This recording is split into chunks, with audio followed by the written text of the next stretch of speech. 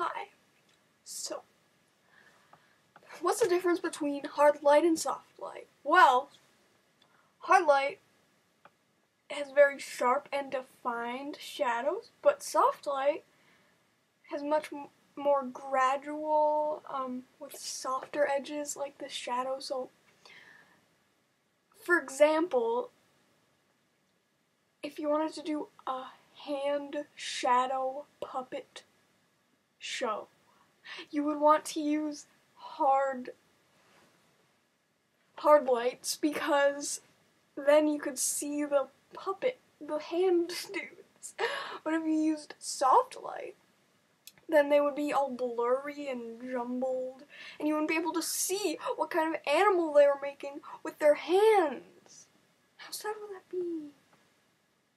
So yeah, and it's also like determined by the size and the distance of the light, and I'm not entirely sure if I'm right about the